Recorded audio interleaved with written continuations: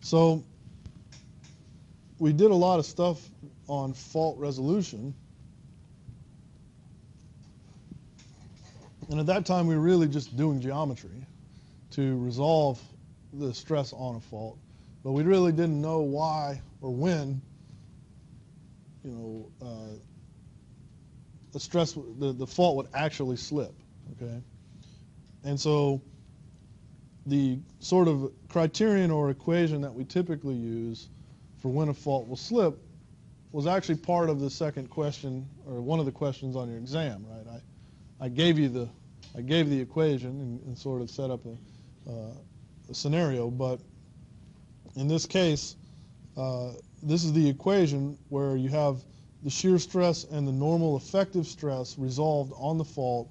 So these are the shear and normal effective stress on the fault is equal to some friction coefficient. And so you have this Coulomb failure function, which just rearranges this equation and says that basically, as long as this, where this mu, and this shouldn't be confused with, the one we used previously, ui, which is sort of a material property or the strength of the rock. This actually is the friction coefficient, right? So we're not talking about mu I, the internal friction. We're talking about the actual friction on a fault, okay, as measured in the laboratory. So this is, again, a material property associated with faults or associated with friction. So it has to do with basically the surface roughness and other things, the types of material, the surface roughness and other things. And so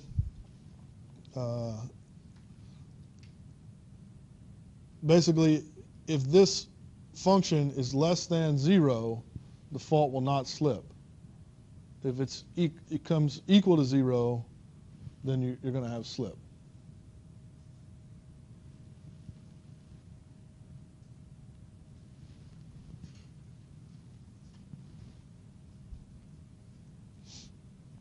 So here's a range of data.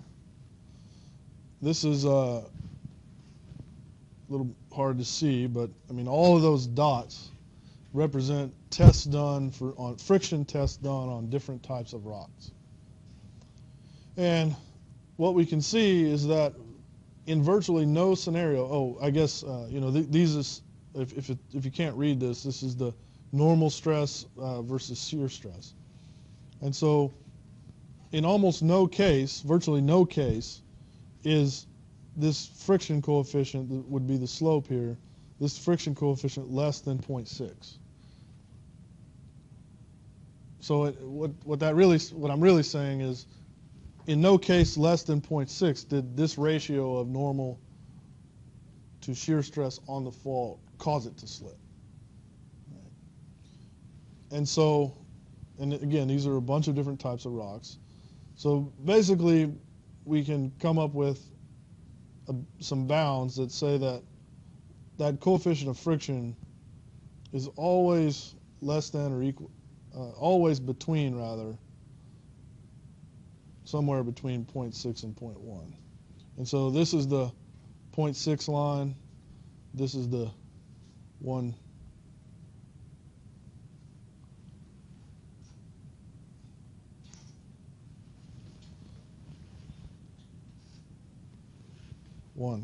Okay.